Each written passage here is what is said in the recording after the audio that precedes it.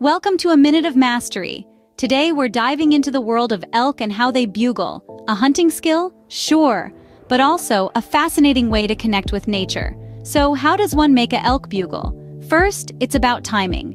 The prime time for elk to bugle is during the rut, which typically occurs from early September to mid-October.